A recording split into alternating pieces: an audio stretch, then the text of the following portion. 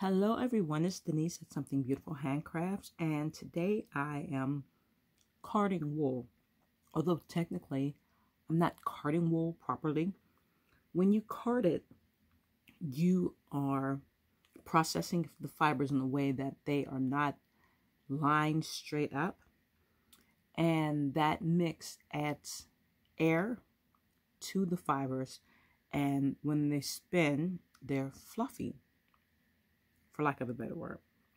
But they have more air in between the spun layers. So I'm not carding them properly. I'm not adding that extra air. And they're also still fairly lined up when I finish with them. So it's more like I'm using my hand carders as a set of flickers. So do I card wool, or why don't I card wool? For the most part, I'm not particularly interested in woolen yarns for the reasons that I don't really like the way they look. They're round and they're fluffy. They have like an extra volume to them, cushion, and that's not really, for the most part, what I want out of the majority of the things that I make. Sometimes when I say that I really don't like carded wool or woolen wools, people will say, well, you're just not doing it properly. And I kind of find that a bit insulting, as if I can't have my own taste. I've been in the fiber arts long enough to know the kind of yarns that I buy when I bought yarns. And so I know the kind of yarns that I like to work with. So those are the types of yarns that I spin. And I spin them worsted. Now, I most certainly can card properly. I most certainly can spin a woolen yarn.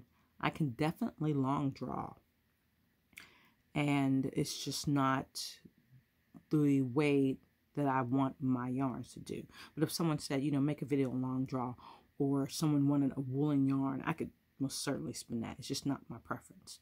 So when I use my hand carders or the giant flick carder that you'll see in my videos, I'm basically just teasing out the end of the fiber and removing vegetable matter or any type of shorts so that I can spin the fiber smoothly. So I'm saying all that to say that although I have hand carders in front of me, I'm not actually carding wool properly. So this is a meat breed. And that's basically all I can really say about this. This is part of my study fiber from Praxis Fiber Art Studio in Cleveland. And it was acquired from a meat breeding farm. It's not a particular breed. It's just a cross for meat breeding. And when Connie got it, she doesn't quite remember where she got it from. So there's no information at all on this sheep right here. So the most I can tell you is that it's a sheep purposely bred for meat. The crimp is moderate. And the staple length is short. It's just a little shorter than I normally like my staple lengths. But since I'm processing this as part of a study, it is what it is. Okay, so it's been washed relatively. It was not a heavy grease fleece to begin with, so it didn't need heavy scouring. And I could make some guesses as to what I think it is, or I should say what type of fleece I think it is and is not. But I'm not going to do that.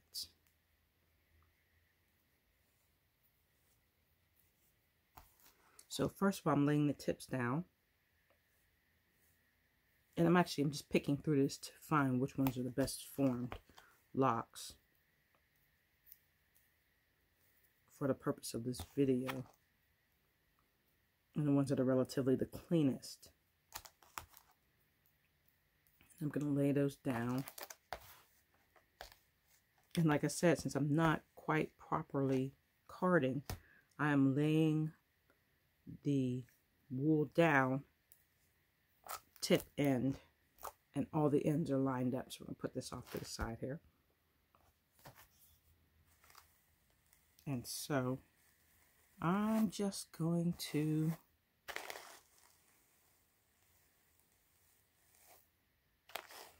they're just barely touching. The carders are barely touching at the ends. Okay, that was nice. Now, during typical carding, there would be a particular way to transfer the fibers from one carder to another. But like I said, I'm not doing that. And I'm going to do the tips again. So before I start, I want to remove some large chunks of VM that I saw. Because if I run over it again with these carders, it's going to grind it into the fiber. Now, these are, it's upside down for you, isn't it? Still backwards. This is the Howard Brush Company carder. I got these on eBay. I want to say that this is the 90s, because that makes perfect sense for them to be the 90s. And I forgot to turn my notifications off again. Sorry about that. At some point I remember. Yes, 90 teeth per inch. And I got this because it's pretty much a middle for me. It can handle the Angora okay, which would be what I would be flicking out or carding if I was doing any in the alpaca. But still, it doesn't, you know, it's not so fine that it won't allow some Cheviot or something to pass through. Okay, so I'm just going to switch hands. And like I said, I'm not carding, technically. I'm flicking.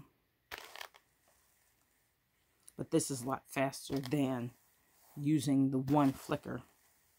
A lot easier on my hands, too. Because I was getting stuck on the fingers with that one giant flicker when they're short fibers. Okay. That looks pretty good. That random brown came from some merino I had on before there. I wasn't terribly concerned about clearing it off. Okay, now there's a little VM in here, and I could give this another pass if I was interested in getting that out.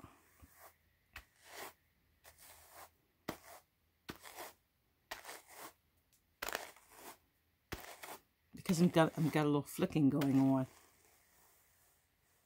It just kind of flicks it down and off there. That was a nice lift. Look at that.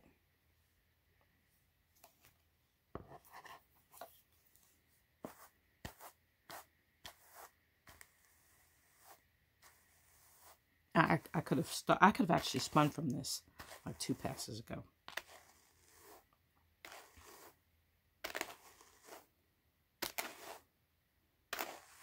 And a lot of times I do. I just like, okay, that's enough. Okay, so, and then I just lift it off. Okay. I don't roll it into a roll lag or a faux lag or anything like that. This is just perfectly good for me to spin just like this. And it's all aligned, and I just spin across the tip. And it was just pretty much that simple. Now, I'm going to make a tiny video with spinning this. And someone asked about spinning lace yarns. And I have a little video where I kind of mention about the drafting zone. But I'm going to make this one just in particular to talk about how to spin the size yarn you want. There's a little exercise in the Spinner's Book of Yarn Design. That's pretty much where I am in the videos for that, with how to practice controlling the size of your yarn by spinning thick and thin. And it's a wonderful little exercise.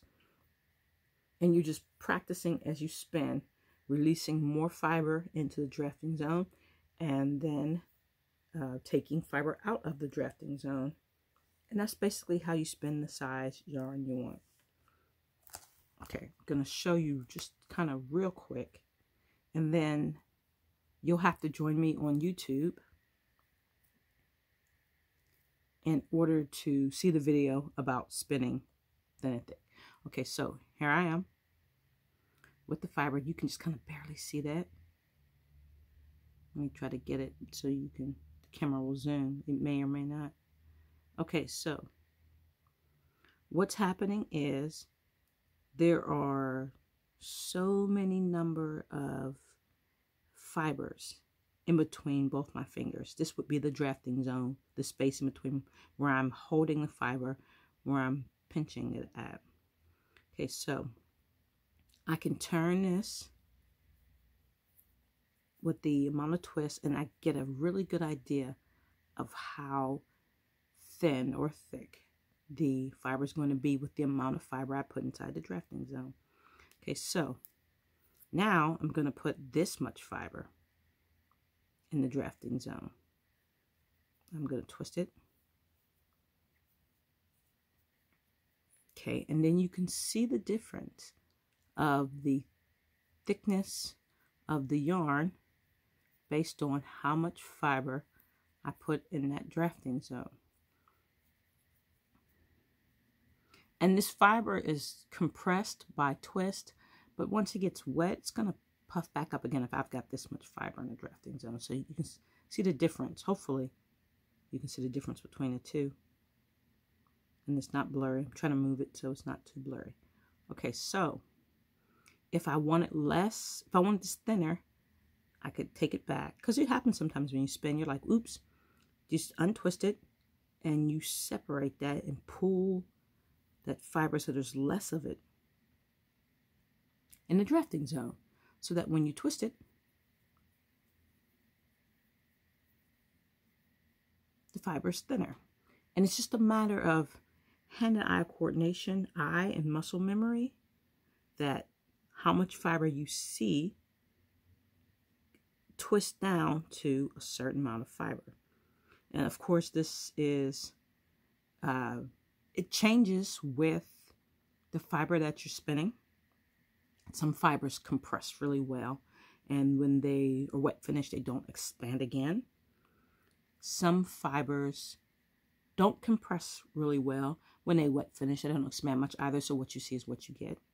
Then there's those fibers that they look like they're compressing really well, and when you wet finish those fibers, they're like whoosh.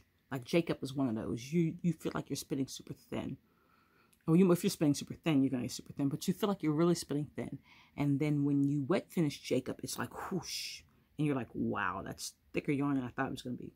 Which is why I advocate sampling, breed samples. Okay.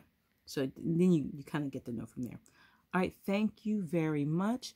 If you want to see the companion episode about me spinning this fiber, you can view it through my Facebook channel. Follow the link in my bio to go to my Facebook channel, and have a great day.